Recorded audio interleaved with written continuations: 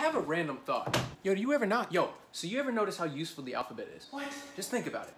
Just by saying the letter A, you can hype somebody up. What are you talking about? You know, like when people are dancing, you want to hype them up, you just say A. Or when we want to censor ourselves, we replace the curse word with the first letter of the curse word. Yo, what the? F-A.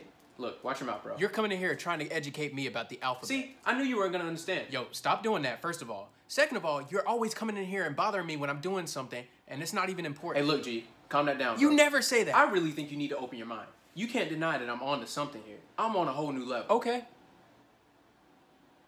So that was funny. No, I was just saying, okay.